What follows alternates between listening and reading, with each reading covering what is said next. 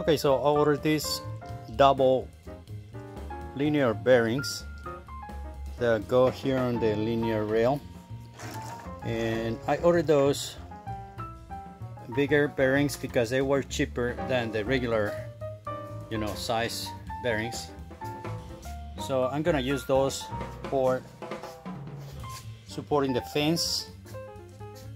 Of course, I had to take off some of the stuff, the sliding pad that is got in the back, and then just drill some holes to be able to mount this fence into the bearings, and of course slides like butter. I'm pretty sure tomorrow I'm gonna receive the other 4 rails for the gantry, so stay tuned for the build.